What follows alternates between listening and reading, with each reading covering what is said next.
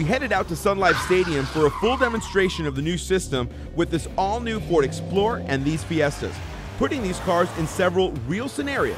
Here's a little bit more on how the system works. It's using wireless communication, the kind of wireless that you might use in your laptop or your smartphone, and bringing it to the automobile world. Like, here's my position, here's my speed, here's my acceleration, here's where I've been, here's where I'm going. So now it's time to put the system to the test. We went ahead and positioned our AutoCast cameras all over so we could capture every angle of the action. Well, let's imagine, if you will, we got the green light at the intersection, and let's say this guy, he's going to blow through the red light, maybe he's drunk or he's not paying attention. He runs through the intersection and we're going to get the warning, we need to stop.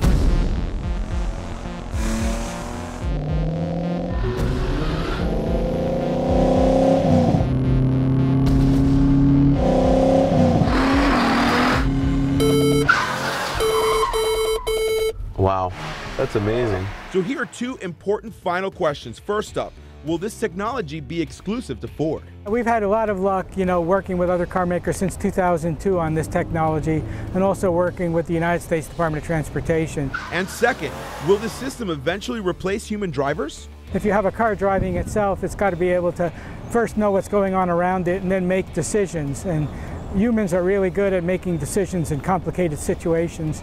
Cars need a lot more work on artificial intelligence to get to that level.